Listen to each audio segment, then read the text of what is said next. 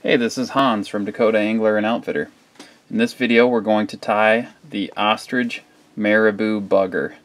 Been using these a lot lately and had a lot of success with them, both as a trout spay fly and just a regular streamer. But the Ostrich Marabou makes a really nice full tail, has a lot of movement, and the marabou itself is very durable.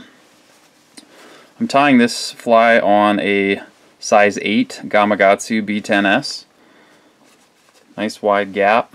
I've got a tungsten bead 5/32 on the front. You can change the size of the hook if you like. Make it a little bigger, a little smaller. This is the size I've been using a lot of. I just take my thread to the back of the hook. Now I've got a version here that I was using on the Bighorn when we were there last, and it worked really well. So I'm going to tie that version here. It's a yellow and ginger version.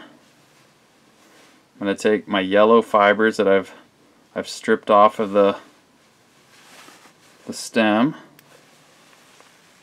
tie those in here at the back with a few wraps. I like the tail pretty long on this fly. I'm going to grab some ginger fibers now to stack on top.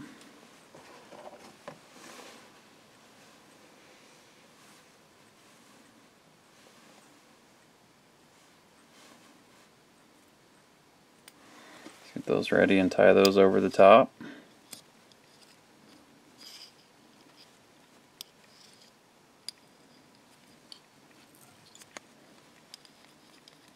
One thing I've been doing with a lot of my leech patterns and bugger patterns is just flanking the tail with a couple red strands of marabou. And the ostrich marabou is really nice for this because it's easy to get your strands selected. So I got 3 strands here.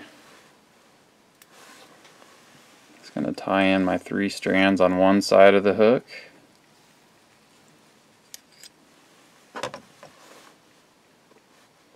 Red just adds a little trigger, I think.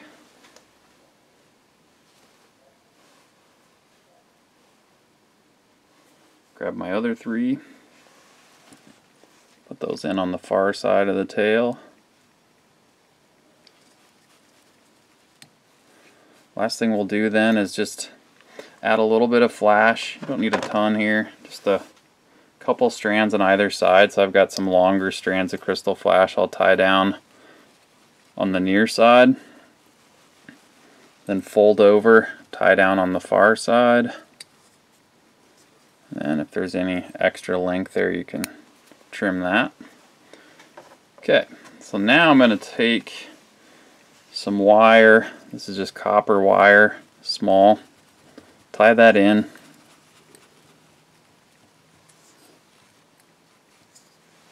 And then I'm going to take yellow ice dubbing or SLF prism dubbing.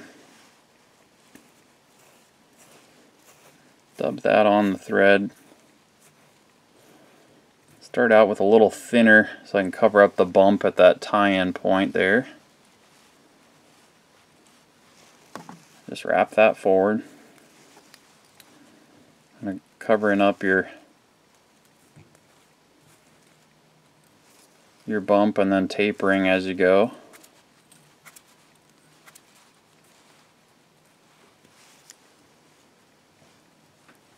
When you get to the bead, you can do your hackle. I've been doing 2 different types of hackle.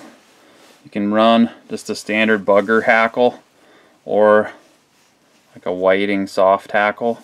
Depending on the look of the fly, if you want a little softer, kind of buggier look, go with the soft hackle. This one I'll do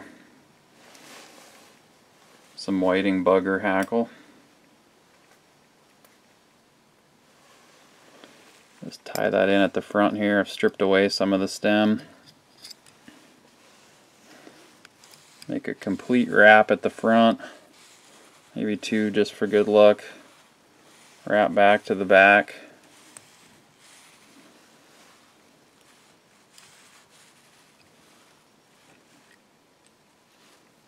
And then switch hands there and Wrap over it with your wire and just work your wire through, counter wrapping each of those hackle wraps. Kind of wiggle it as you're going through each turn of your hackle to make sure you're not trapping down a lot of those fibers. And get up to the bead, tie it off.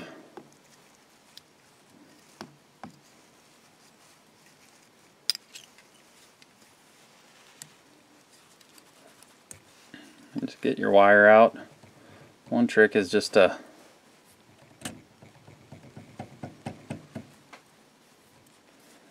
wiggle it and then it'll break right at your thread. Sneak in there and trim out your hackle. And now you can whip finish.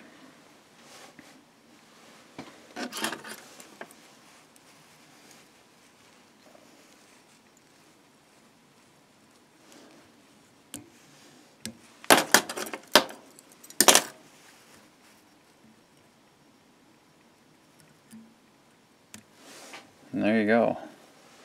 Just a little micro bugger, but it's been very effective on the smaller streams and tailwaters we've fished it on so far. A lot of movement in that tail. Kind of a new material for a lot of people to play around with, but it's become one of my favorite small streamers. Tie some up, give it a try.